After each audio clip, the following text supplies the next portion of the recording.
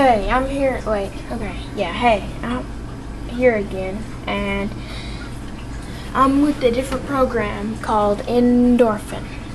And it's kind of a cool program because you can do a lot of different things, but I'm here to show you one particular thing.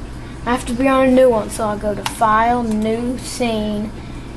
Like to change your changes? Would you like to save your changes? No. And this is a simple one because it shows you how to make your guy float off the ground.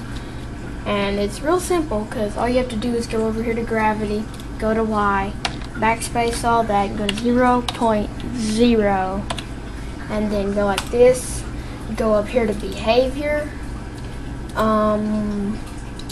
jump, and then you can stretch it out to make it go farther, and then test, and then voila, he floats off the ground. Isn't that cool? I just now figured that out, so it's pretty cool to me.